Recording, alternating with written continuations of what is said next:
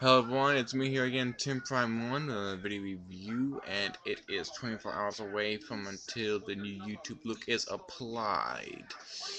Now, according to what I read on YouTube, it will be applied on March 7th, if my calculations are correct. If they aren't, the previous two videos will be deleted, and I will let you all know when the actual date is, but I shall say it's 24 hours till the new accounts are placed. And soon enough, it will be less than 24 hours. So everyone, I hope you enjoy YouTube throughout the last 24 hours right now.